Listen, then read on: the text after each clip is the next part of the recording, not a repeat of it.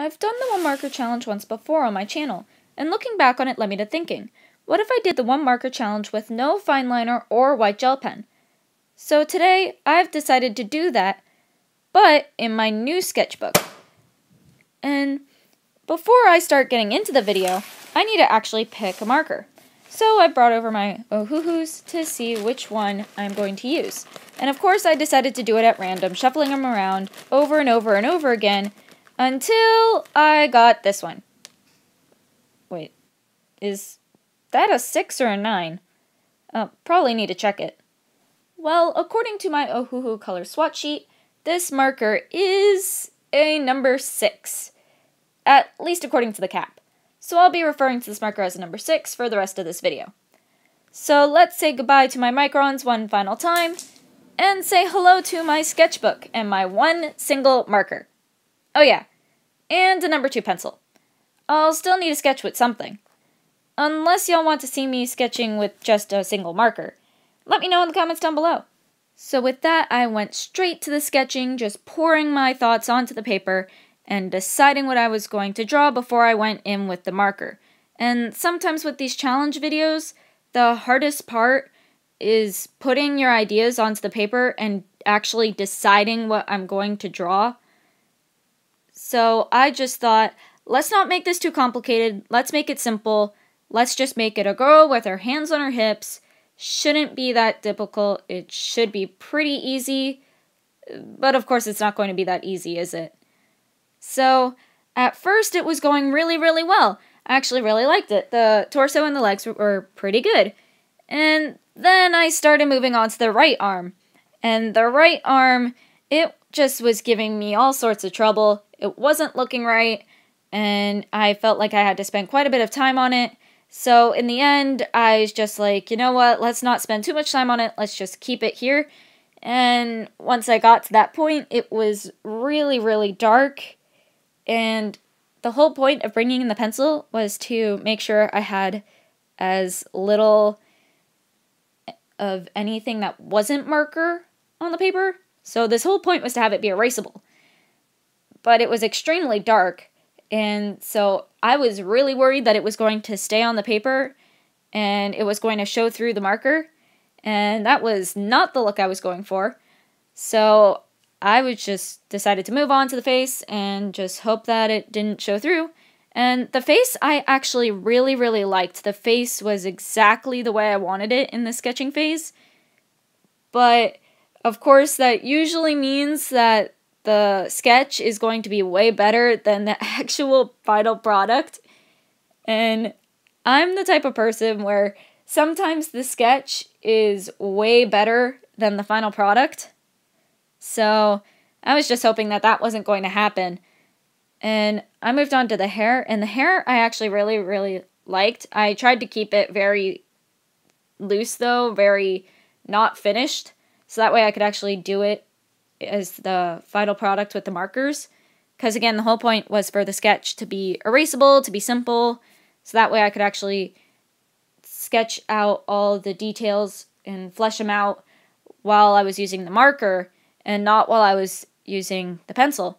So I just made everything really, really quick and really loose and flowy. And that was also what I did with the jacket here. But unfortunately, when I did the jacket on the right side, it just added to the dark pencil problem. And I did not want that problem at all. So hopefully, with everything else being very, very light, that would not arise elsewhere. And then I started erasing, and that perfect face that I really, really liked was gone. I honestly wished I had taken a picture of it before I had completely ruined it by erasing it, but you know what? It's fine. We are moving on and moving on to the marker. So thankfully, a lot of that dark pencil on the right side decided to erase, but as you can see, that some of it was still showing, but I did not have time to worry about it because I was moving on to the markers.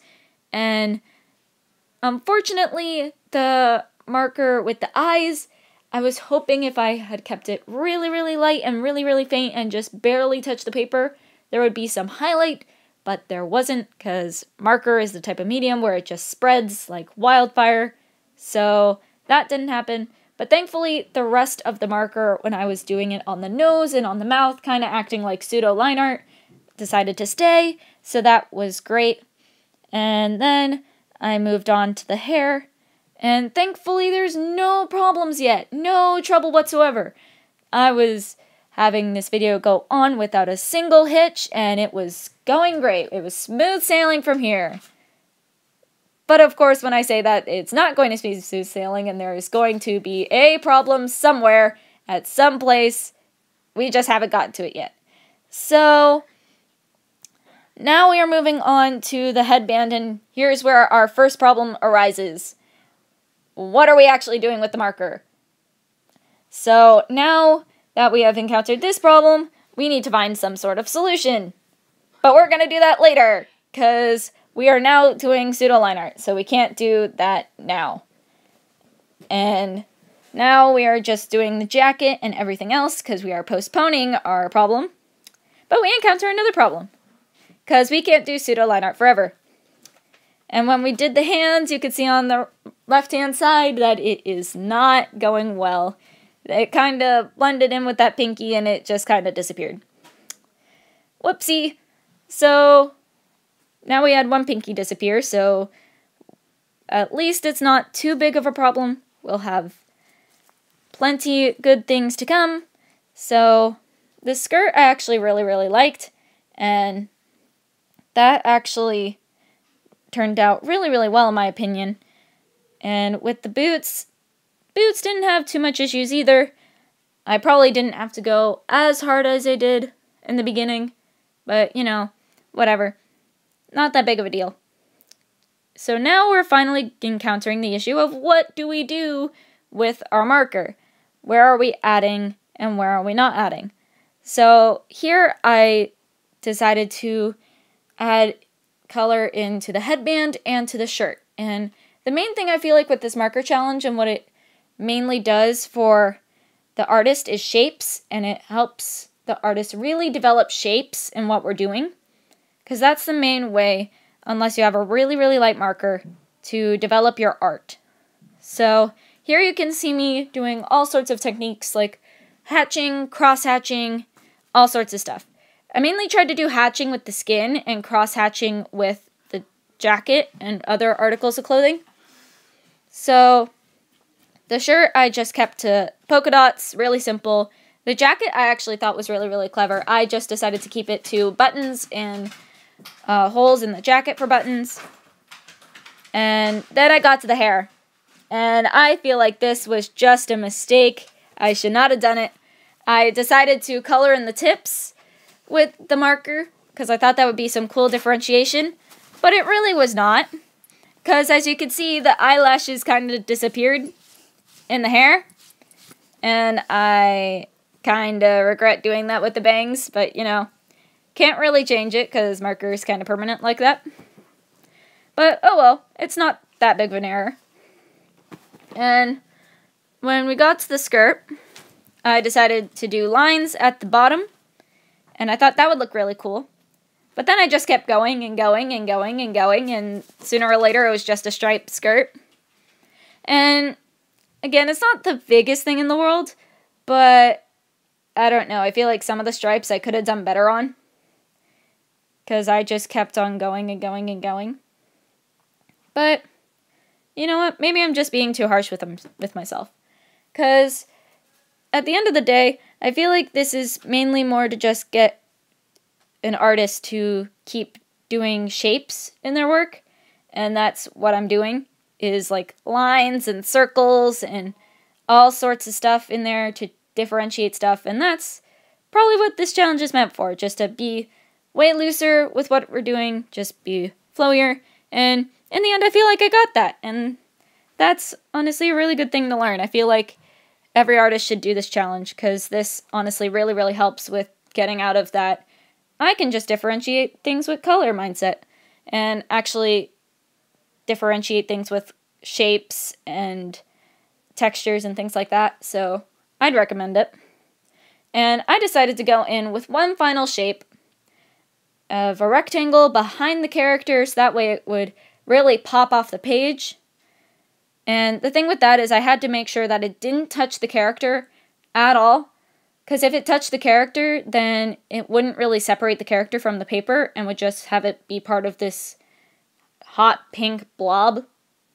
So I just really made sure that as I was coloring in this rectangle, sorry, not a circle, this rectangle, that it wasn't touching the character at any point. It wouldn't touch her skirt, her jacket, her anything. So here I'm just making sure that it's lining up with the lines on the other side, so that way it's actually a rectangle and not quadrilateral blob thing. So now I'm just coloring it in, and I decided to be a little bit annoying to myself by making it way larger than it had to be, but honestly I think that just made it cooler, and that way I was actually coloring more on the page and not having it be completely white aside from the character, and she's not surrounded by a bunch of white negative space. And that's something that I feel like I improved from the 2 years ago version, because the 2 years ago version, it just had all white space surrounding the character. And I think that sketchbook's actually bigger than this one. And as you can see, here is this year's one with the rectangle behind it, and here's last year's one. And that one was with an orange marker, and this one's with the pink marker. So which one do you like better? 2 years ago one or this year's one?